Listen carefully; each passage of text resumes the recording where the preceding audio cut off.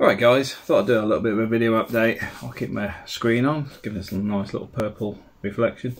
I'm reading this one this weekend, which is sort of more around the digital nomad, but I would actually say it's got an emphasis on working for yourself, because obviously the digital nomad, you often would be working for clients or whatever, maybe self-employed, but you may still have a decent employer that gives you a bit of flexibility to work away. But I was looking at it from two perspectives, because for me, I recognised a long time ago the flaws in the way society works, in the sense of we like people in the office.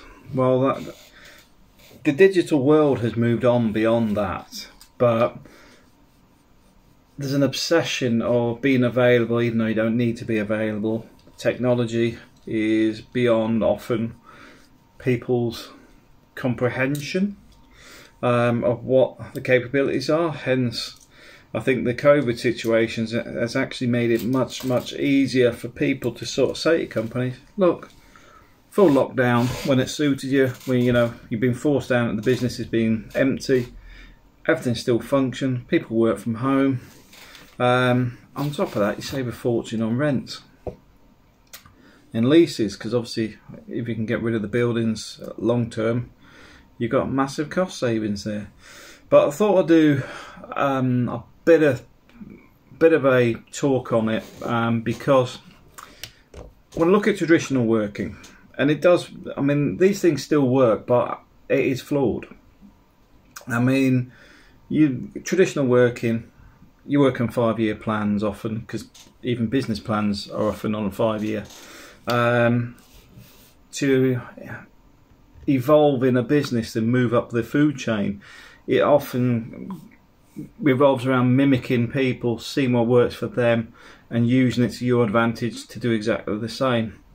That's another thing on traditional progression. You train for work.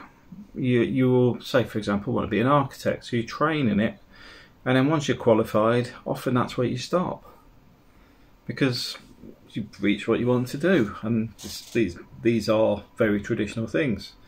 And then you start to keep within the work model or the business model. So you'll develop, like say, become an architect, and everything you do revolves around that, yet there is more opportunities out there. And obviously with the traditional model, you're locked into the business, because you're, let's sell it as it is. You are focused on helping the business. The business is not focused on you. You are focused on it, and that's the business. That's what I call traditional way of thinking about if you're wanting to do some personal development, want to progress in the business. That's the way to do it, and I've done it. I've progressed quite well using very obvious stuff to progress my own career. Now, the play version is the opposite. So, pause it there for a sec, by the way. So the play model, because using work and play, they're a bit odd, as words, because work itself, basically you've carried out a task that somebody wanted, and you've been rewarded. So that sort of work, and plays more play, and often doesn't involve reward. But combining the two, you get something that's a bit more interesting. But anyway, so the play model is more around live for today. The goals and achievements are more focused on doing things that have a more short-term impact. They see that the goalposts constantly change. The rise of the market changes through automation, globalization, everything are upon us. So as such, 5-year plans type thinking often isn't relevant. Now, we'll get to my thoughts on this later on, but that's one of the key things. It's sort of more live for today. evolution is another thing. Evolving where you're needing, seeing where the gaps are in whatever it is you're doing, you know, seeing opportunities. So it's a constant evolution thing. Working with something you enjoy is a big part of it. You know, it's whether, you know, it's giving you the capabilities to do something you're enjoying, or it's a means to an end for that, but the ultimate goal is actually doing something you enjoy. So for example, you may like surfing, but you then teaching surfing, because you may not like teaching surfing, but you're in the location that gives you the surfing opportunities, you've got an income coming off it. It's something you can evolve in, something you're passionate about. That's where the play bit comes into it. But it is more focused on the short term. But I have to say, it's the more enjoyable way of being. And if you can evolve things to something you have a passion about, it does have a stronger output. You know, it's more progressive, it's better, you're enjoying it. If you're enjoying something, you're always going to have a better output. You know, when you finish work, in most jobs, a lot of people like, finished, gone home. Where if you've got something you're actually passionate about, you're 24/7, you're always thinking about it, because it's exciting, it's enjoyable, you like doing it. Now, my version of where I think, like I said, it may not suit everybody, but my version is the two sort of mixed together. So for example, goals fixed on specifics, but may not need to be long term. Because one of the things I will say is, like the house in Spain, that's a goal. That's a goal that's significant. And you know, buying more properties in Spain is a long-term 5-year goal for me. But it's sort of bite-sized. We've got the first house, we'll move on to the next one. But if another opportunity comes along, I pause that and I'll go and do something else first. For example, we're in the middle of sorting out a water filtration station in the Philippines. We've started a Wi-Fi company in the Philippines. So the point being is, you take the opportunities, but you may still have these goals, because not all goals disappear. And I think this is one of the key things. You've got to do what works for you. My ultimate thing is to be in Spain full time. So that's my main objective in all this. Having multiple properties there gives me something that is long term for the family. It's a solid business plan, in the sense of, even COVID times, the place was really busy. Business wise, it will function. So for me, that works. Training is another bit for me. Training is continuous, but not only for the obvious.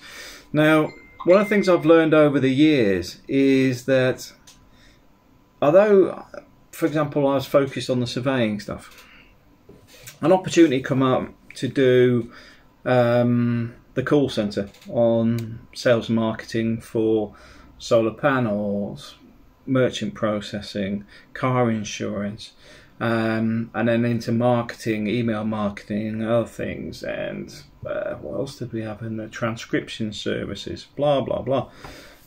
It's like important to see that where you are here, you might, like I said, I focus on surveying, pays well, etc. But ultimately, expand out to these other bits, you make a lot more money. But a lot of this is, you've got to understand how the markets work, you've got to understand how you can put the business together. You've got to see that not everything is in the box. Not everything is in your current remit. You may have opportunities there you haven't even looked at. So I do think it's very important to continuously train. I mean, it's like at the moment I'm looking at apps and stuff, and I'm like, I could pay somebody to develop it, but what if they rip the apps off or whatever?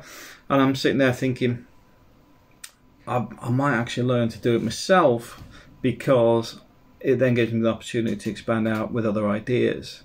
Because I've got about 5 or 6 app ideas I've got at the moment. And saying sort of goes that you don't have to get it, you know, you may have 200 ideas, but you have to get it right once. And to be fair, over I started this journey, 2007. I've done pretty well. You know, we've done pretty well the whole period. You know, you have your ups and downs, but we've done okay. At no point can I complain about anything. I mean, even dropping into the crypto markets, did that with Jay.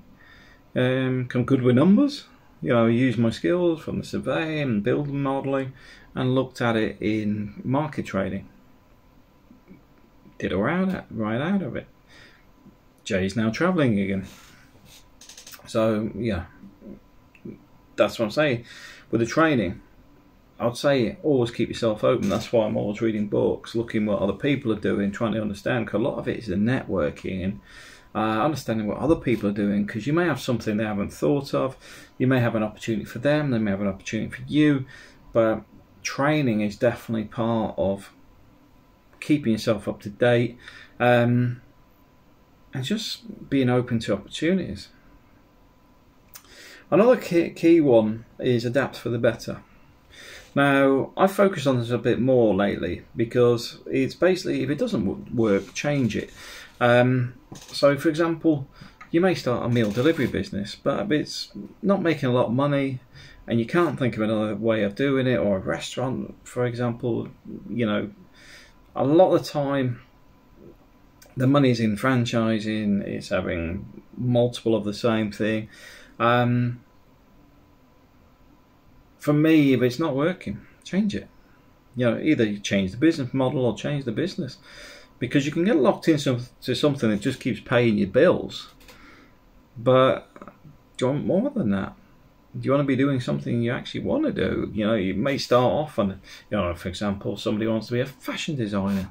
So they start designing boutique style stuff, hard to sell. So they then start dropping into school uniforms or something they weren't really into, because it pays the bills. At that point, you've got to reassess. What are you doing it for? You know, that wasn't why you went into that journey. So if it doesn't work, change it. It's as simple as that. Work should be enjoyable. At least recognise short-term sacrifices as acceptable. Long-term is traditional.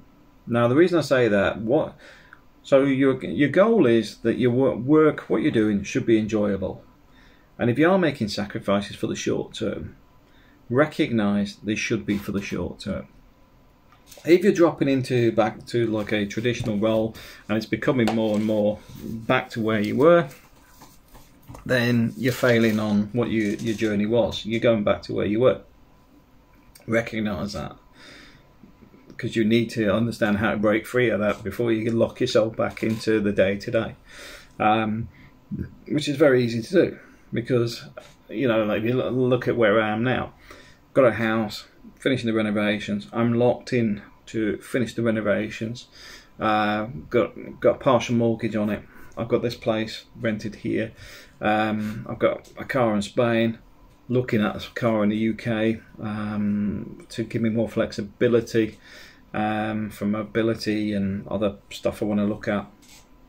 So you start looking at, hang on, the expenses are expanding, which means your work commitment becomes more and more because you're locking yourself in. Recognise it and think about it. Your decisions that you're doing, are you locking yourself in? Is there another way of doing it? You know, for example, I have a new BMW here. Yeah, I'm paying a horrendous amount of $300 a month in tax on it. But ultimately, I could walk away and that car's not mine. You know, it stops tomorrow. The cost. Buy a car, I've got to keep it running. Got to keep it functional. Got to keep it parked here. So I moved this plane and left this place. Still got to find a location for it. There's a lot to weigh up when you're doing this stuff, but my view is the old corporate style of things that are very common. You'll see a lot of them from business people that will do webinars and talk about how to progress in your career and stuff. Take bits from that. Don't take all of it. Take bits from that, and then take the bits from more of a digital nomad life and take a bit from the work piece. The reason, the play piece. The play piece is sort of between the two, because you will get digital nomads that have found that balance, but you can be in that area without actually being a digital nomad, because there's many businesses that function doing something you love. But what I would say is take bits from everything and assess how you want to do it. I think that's the key to it. Well, that's my update for today. Give me your thoughts below. Thank you.